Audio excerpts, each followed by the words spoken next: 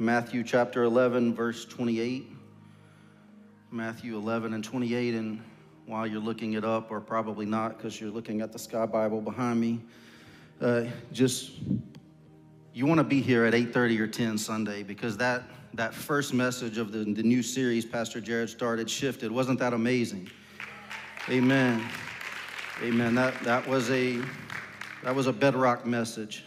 If you didn't hear that message when the foundations are destroyed, I encourage you go back and listen to that, catch up before Sunday, and then come expecting. I can't wait for more already. I'm excited about it. But I'm getting a little bit ahead of myself because we still have tonight. So let's get into the word. Matthew 11:28. Come unto me, all ye that labor and are heavy laden, and I will give you rest. Take my yoke upon you and learn of me, for I am meek and lowly in heart, and you shall find rest unto your souls.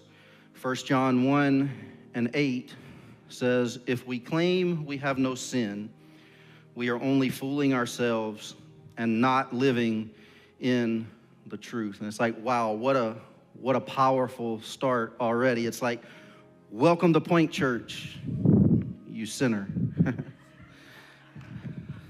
But that's where we're going to go tonight. Let's pray.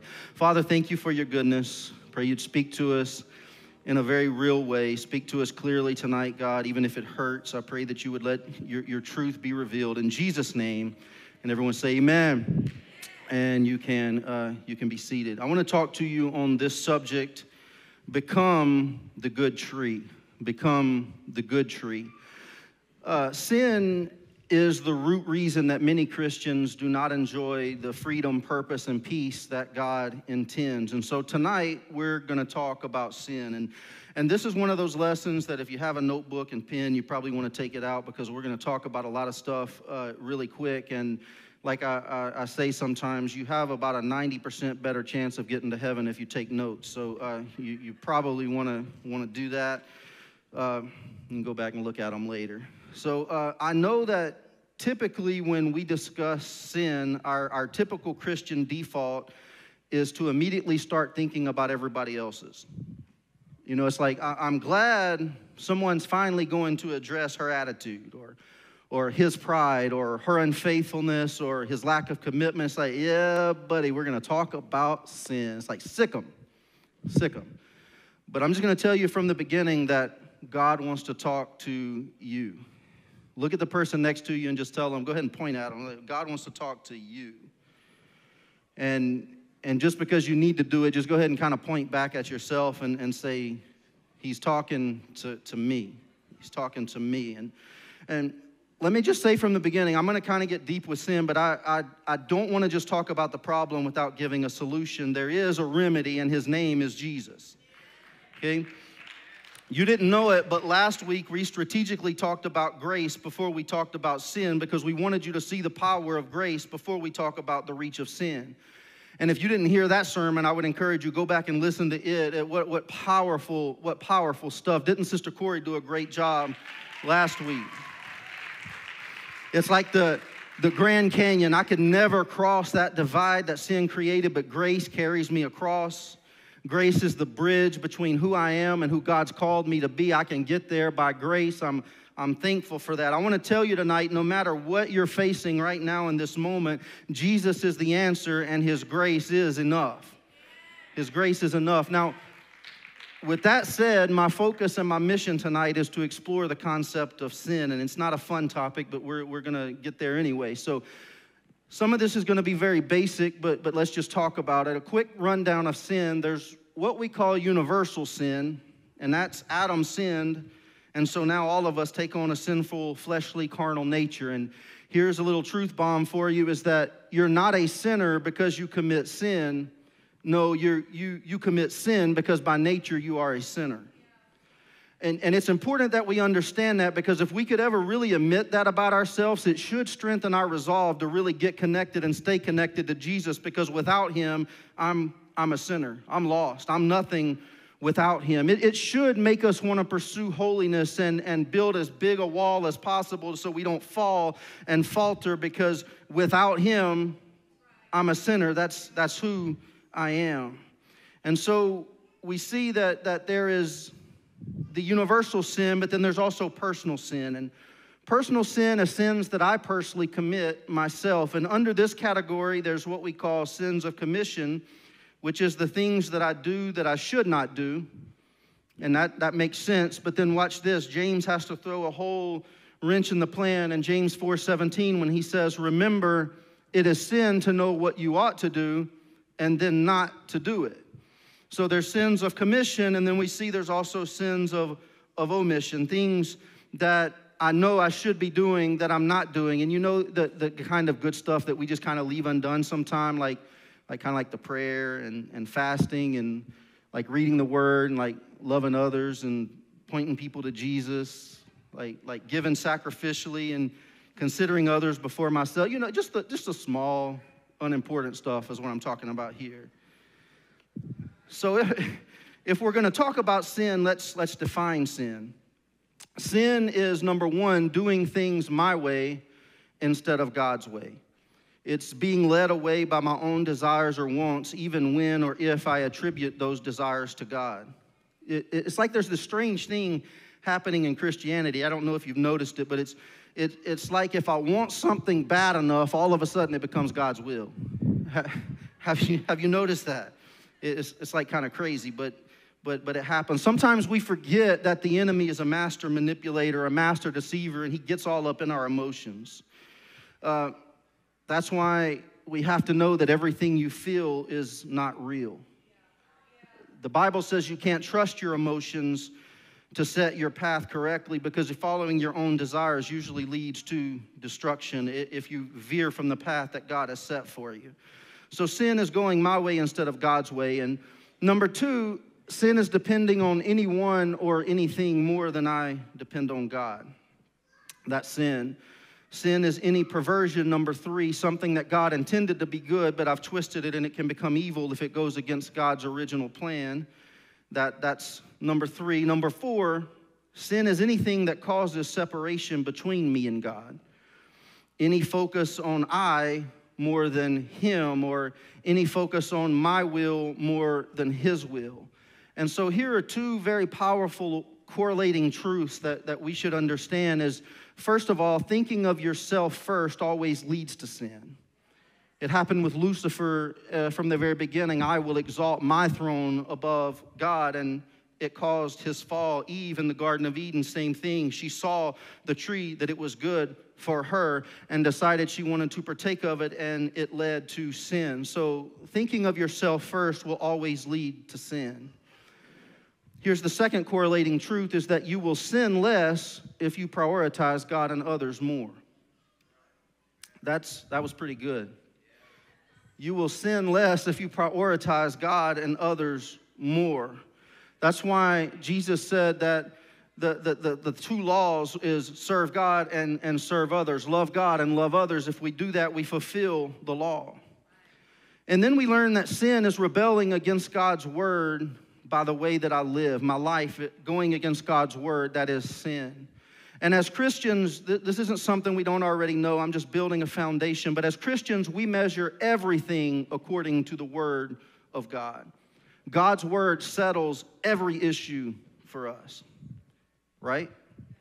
God's word's the ultimate authority. It's forever settled. It settles everything, not my opinion, not my preferences, not the world's standards or the world's philosophies, not the trend of current culture. No, we as Christians stick with the word of God because his word is truth. And we talked a couple of weeks ago that one major problem in Christianity is that Christians focus too much on behavior modification without really dealing with the root of the issue. And I want to show you why this is important, why behavior modification isn't enough. So there's typically three different levels of sin. There's the heart level, the level of our emotions or where we feel, and then there's the actions that correspond. So there's the heart level or the root, there's the feeling level, the emotions, and then there's the action level. And let me try to explain this in a way that makes sense. So let's say that at the heart level, I have some bitterness or unforgiveness towards someone in my heart. And so on the emotional level or on the feeling level, I start feeling anger or hatred toward this person. And so on the action level, that leads to murder. Everybody with me so far? And you're like, no, I would never do that. I know, because we're too Christian. We would never kill anybody. So let's backtrack and rewind and try it again. So let's say on the heart level, I have bitterness or unforgiveness. And so on the emotion level, that leads to anger or hatred, but I'm too Christian for hatred. So let's just say a strong dislike. I have a strong dislike for this person now. That's more acceptable. And so now that leads to the action level of I punch them in the nose. And you're still looking at me like I'm crazy. Like, no, that's still too much, okay? So let's backtrack again. And so I have this bitterness and this unforgiveness in my heart, and that leads to anger or strong dislike. And now I cuss them out under my breath. Now we're getting a little bit closer to home. Still too much, though, so let's backtrack one more time. And I have this bitterness and unforgiveness that leads to the strong dislike on the inside, and so I gossip about them behind their back because I think everyone else should know how bad of a person they really are. And so a lot of times what we do as Christians is we start feeling convicted about that, and so then we start trying to fix the action. Well, if I can not stop talking about them or cussing them out under my breath, or if I can hold back the punch that I really want to give them, maybe I can even control my emotions some, and I won't feel as angry. I'll turn my hatred to dislike and kind of modify some emotions there, but we never get to the heart or the root of the issue. And as long as we're not dealing with the root of the issue, we're continually cycle over and over again. And watch this. Jesus addressed this type of subject. You want a hardcore read on the way that Christians should behave? I challenge you to read Luke chapter 6. Jesus gives this very convicting summary, and in Luke chapter 6, he talks about a lot of stuff. He talks about humility. He talks about loving others unconditionally. He talks about being willing to forgive. He talks about living the word of God, applying it to your life. He talks about patience, not seeking vengeance when others have done you wrong. He talks about not retaliating in anger. He talks about sacrificial giving. He talks about going the extra mile for those that you don't think deserve anything from you. He talks about loving your enemies. He talks about lending, but then not demanding more back from the person than what they borrowed. He talks about not being judgmental, but showing grace. He talks about speaking positive instead of speaking negative. I mean, that's a pretty exhaustive list for one message, right? I'm tired just telling you about it. It's a pretty exhaustive list. But then toward the end of that dissertation, Jesus says this in Luke chapter 6, verse 43 through 45. He says, a good tree can't produce bad fruit, and a bad tree can't produce good fruit. A tree is identified by its fruit. Figs are never gathered from thorn bushes, and grapes are never picked from bramble bushes. A good person produces good things from the treasury of a good heart, and an evil person produces evil things from the treasury of an evil heart. What you say flows from what is in your heart. This is incredible because Jesus goes through that long list of things that we should and we shouldn't do, and how we should act and how we shouldn't act. And then he summarizes that long list like this. He says, okay, guys, listen up. I'm not telling you all of these things so that you can just try to change the behaviors that I've mentioned. No, Jesus concluded by saying this lesson is not about modifying behaviors or controlling your emotions. He says, listen, a bad tree cannot produce good fruit no matter how much you spruce it up. It's not about trying to look like a good tree. It's not about planting yourself in a forest of good trees so maybe you can be guilty of goodness by association. Like that's kind of what we try to do. We come to church and I'm guilty of goodness by association. But Jesus said, no, the Christian life is about becoming the good tree. It's about walking with me and letting me transform you from the inside out. And when you become the healthy tree, healthy fruit will be produced.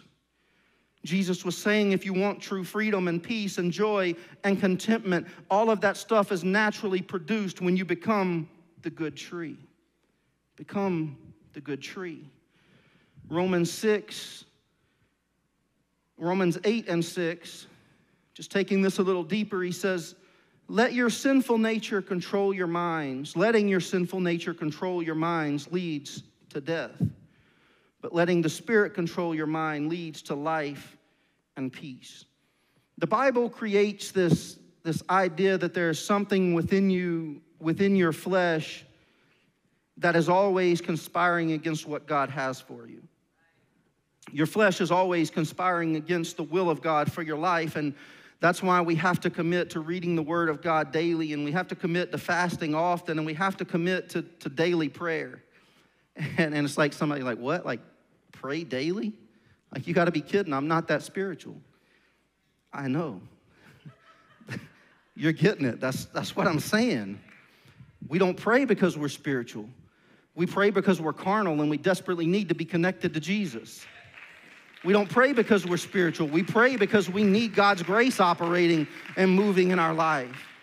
We don't pray because we're spiritual. We pray because we're carnal and we desperately need Him to order our steps and show us what we should be doing and not be doing on any given day. We need to become the good tree. That's why I pray. I want to be the good tree. I want to be the good tree. And I mentioned it earlier. That's why we have to stick with the Word of God as our absolute authority.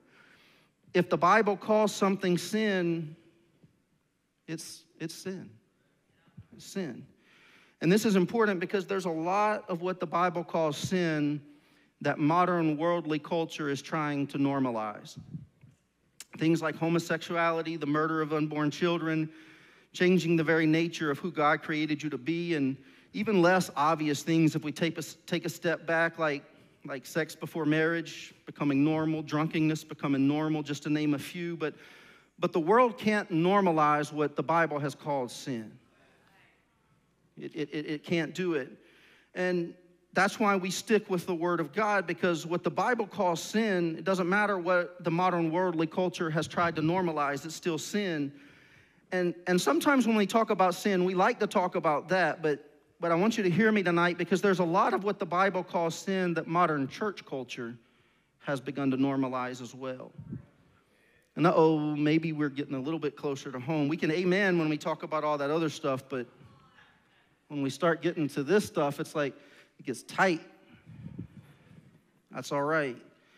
Things like anxiety constantly and constant fear that's always gripping my mind, and I can't move because I'm so afraid of doing anything. And the Bible says, be anxious of nothing, and all things give thanks. Supplication before the Lord. It's like the self-righteousness that sometimes we can get as Christians, or this hyper-spirituality where, God uses me because I'm more worthy and I'm more spiritual than someone else.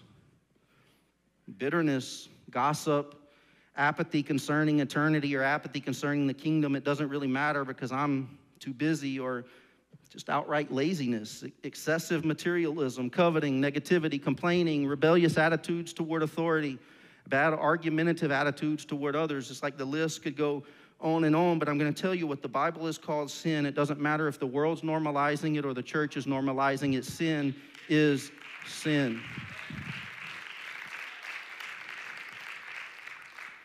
And I have to tell you, the enemy wants us to believe, that's just the way I am.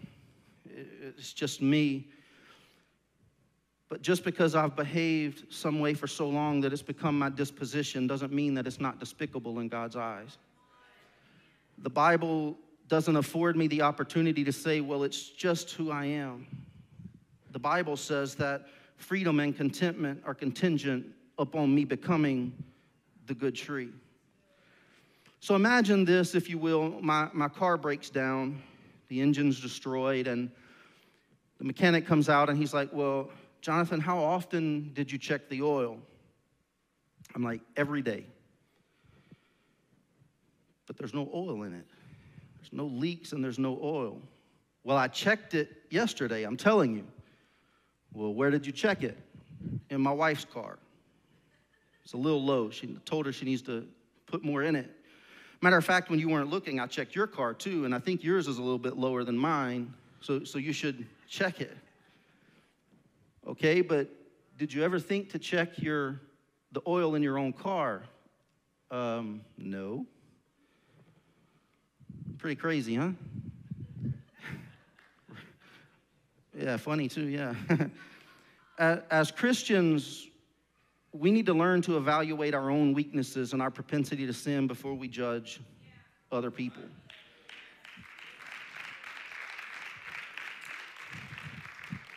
And I'm going to tell you this is so important because the enemy can't tempt you to sin by using something that does not naturally attract you. James 1:14 says, temptation comes from your own desires, which entice us and drag us away. The Bible's trying to get us to understand that if we can recognize our own triggers, then it becomes easier to resist the temptation when I understand the attack. If I can evaluate my own weaknesses and fortify myself against them and pray against them and work against them, then I'm going to be less likely to live a sinful life. And if sin comes from my own desires, then I have to stop saying that I'm standing against sin when I'm only standing against everyone else's. And I'm not evaluating the integrity of my own heart. I know I'm throwing a lot at you tonight.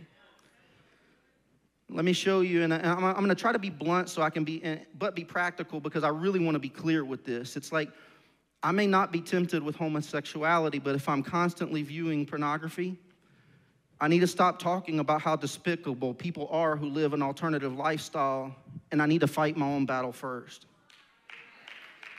Get an accountability partner, download some apps, get in a group that'll help you overcome it, stop excusing it and believing it's acceptable because I feel God on Sunday.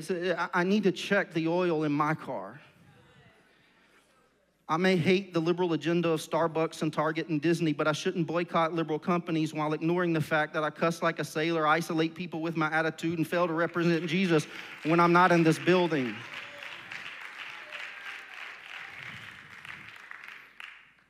I'm waiting for the eggs or tomatoes. I may hate abortion, but I shouldn't pig and argue with everyone if I'm allowing anger and my negative attitude to control my emotional well-being. I need to conquer my own enemy first because it could be those things that I'm allowing in my own life that is keeping me from being free and from living in the freedom that God wants me to live in. Understand my heartbeat tonight. I'm not saying that it's wrong to fight the big battles. What I'm saying is that it's pointless to struggle against the big battles and not fight the issues in my own flesh, the struggle that's arising from my own humanity. I have to deal with me. I have to deal with me. The truth is I cannot allow personal sin to flourish in my life and expect the power of God to operate and the blessings of God to freely flow. True freedom comes when I learn to walk in the Spirit. Galatians 5:16 says it this way. The King James Version says, walk in the Spirit and you shall not fulfill the lust of the flesh.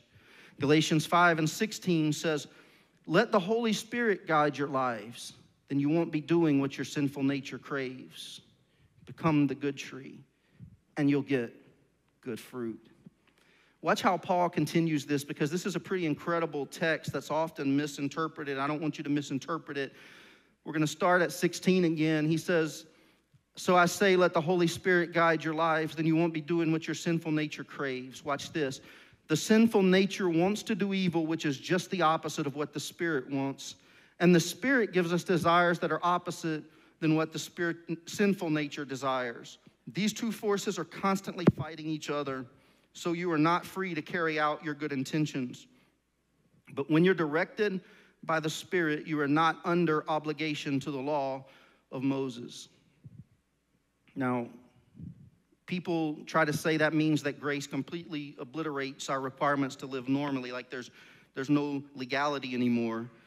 Because of grace, all the laws no longer apply. Hopefully, we just kind of choose to live good lives, but if we don't, grace covers us. That's the interpretation many people give from this text. You've been saved, so if you mess up and you stop living a holy life, it's okay. Grace has got your back. Kind of takes the pressure off. It's almost like it's okay to sin, you know, if I just can't help it. It's kind of okay. But then Paul clears that up in the next verse. He says, that's not what I'm talking about at all. He's talking to born-again Christians, and watch what he tells them. In verse 19, he says, when you follow the desires of your sinful nature, the results are very clear.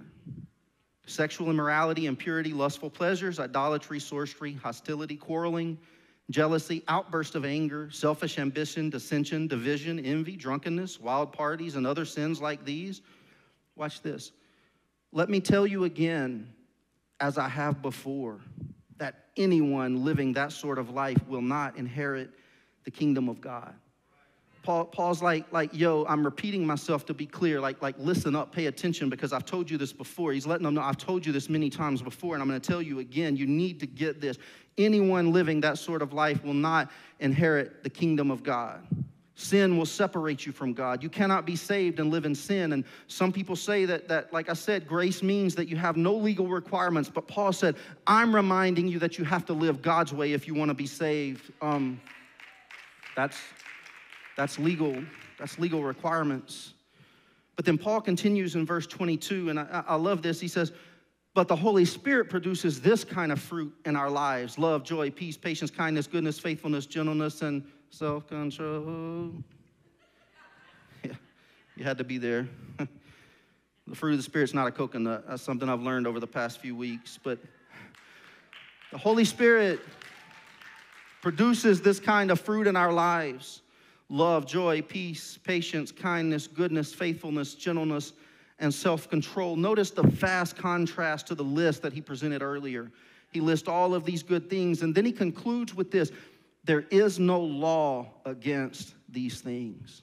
This is a very powerful statement by Paul. It's a direct reference back to you're no longer under the obligation of the law of Moses. It's an emphatic announcement that these things meet all the requirements of the law. That's what he was saying is, if you walk in the Spirit, yes, you're not under obligation to the law of Moses anymore, because out of you is going to begin to flow all kind of things that begin to meet the requirements of the law. You don't have to dot every I and cross every T, because naturally the fruit of the Spirit is when you become the good tree.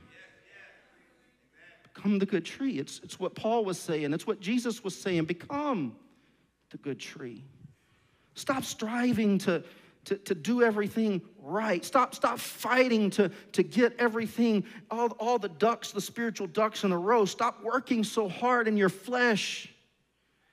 That's what they were saying is, if you'll just become the good tree, if you'll just get connected back to our original text, if you'll just come to me and yoke with me and learn of me, you'll get these things. Become the good tree. And if sin is so deceptive, and I'm going to wrap up pretty soon. If sin is so deceptive, then how can we know? I'm going to put 3 slides up real quick.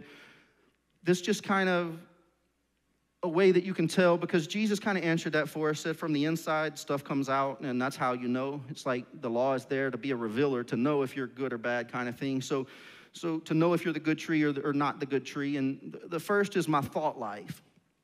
So examine my thought life. Is there doubt and unbelief, or is there faith? Is there fear, or is there trust? Am I unforgiving toward others, or forgiving? Do unclean, lustful thoughts rest in my mind, or are there pure thoughts? Am I greedy, covetous, and jealous, or do I rejoice and genuinely happy when others succeed? Am I proud and arrogant, or am I humble?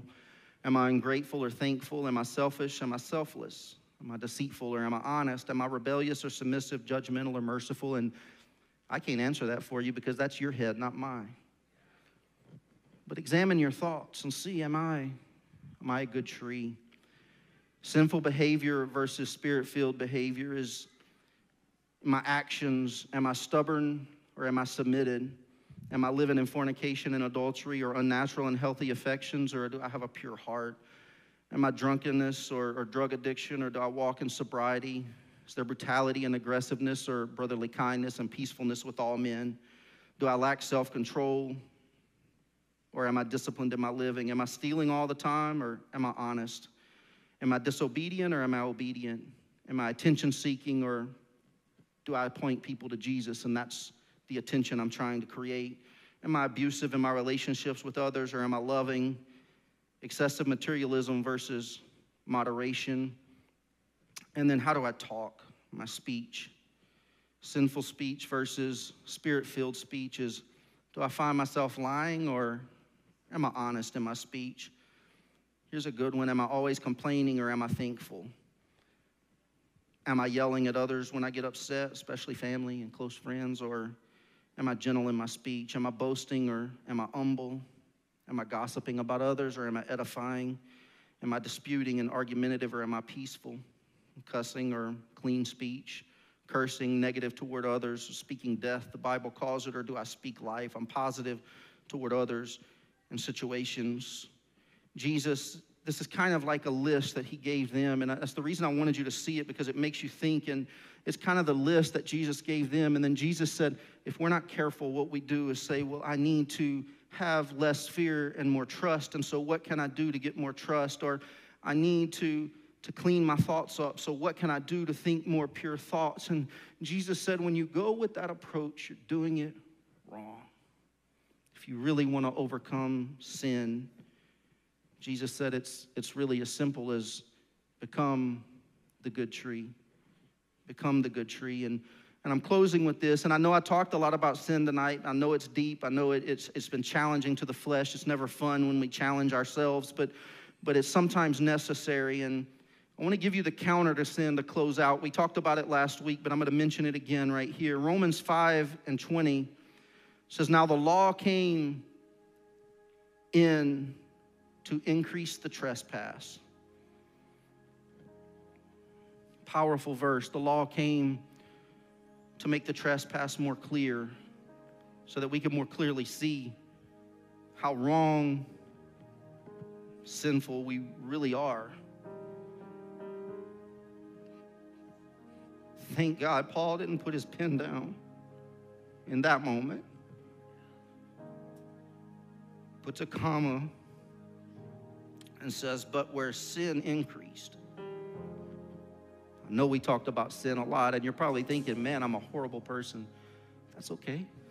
I am too. All of us are, deep down on the inside. But the good news is that where sin increased, grace abounded all the more. 1 John 1:8-9, we read it earlier, says, if we claim we have no sin, we're only fooling ourselves and not living in the truth. But again, I'm thankful that the author didn't stop there. He continues, but if we confess our sins to him, he is faithful and just to forgive us our sins and to cleanse us from all wickedness. And I close as we all stand together with this. Colossians 1:11, it says, we also pray that you will be strengthened with all his glorious power, so you will have all endurance and patience that you need. May you be filled with joy, always thanking the Father. He has enabled you to share in the inheritance that belongs to his people who live in the light. For he has rescued us from the kingdom of darkness and transferred us into the kingdom of his dear Son. Watch this. Who purchased our freedom and forgave our sins. You want to walk in freedom? He already purchased our freedom for us. I just need to become the good tree so that his fruit will begin to manifest itself in my life. I've come to tell somebody tonight, stop settling for less than the freedom that God's faithfulness has already provided for you.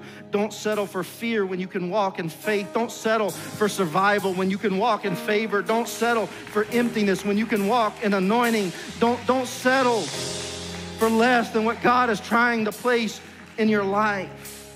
Stop settling. As we all lift our hands right now, I want to pray for you. Father, in your precious name, God, I pray that you would move on us in a great way, Jesus. Help us, God, understand that without you, we are nothing, God, but with you, Jesus, your grace is enough. Your grace is powerful enough to cover our mistakes and our failures and our faults and our flaws, God. Examine me, create within me a clean heart. Search me and know me, oh God. Let me be the good tree that good fruit comes from. In Jesus' name. I'll tell you what, why don't we just gather as a family and let's just thank God for his word. Examine yourself. Let's just come and worship him for just a moment. Thank you, Jesus.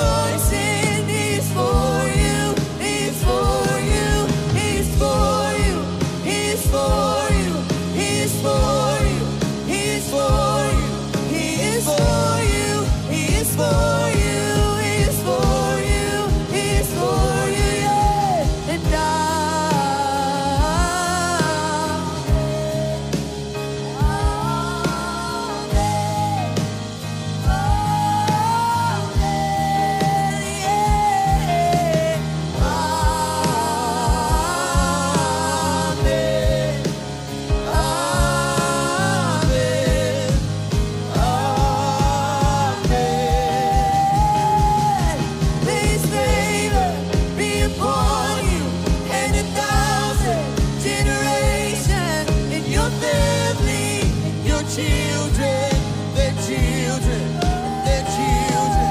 May His presence go before you and behind you and beside you, all around you and within you. He is with you.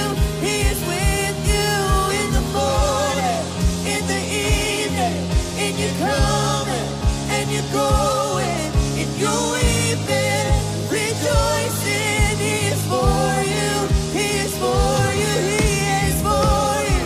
He is for you. He is for you. Oh, He is for you. He is for you. He is for you. He is for you. He is for you. That's my God. He is for you.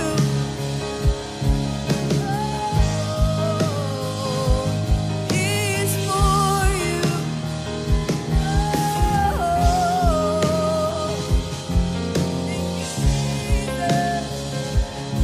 Thank you, Jesus.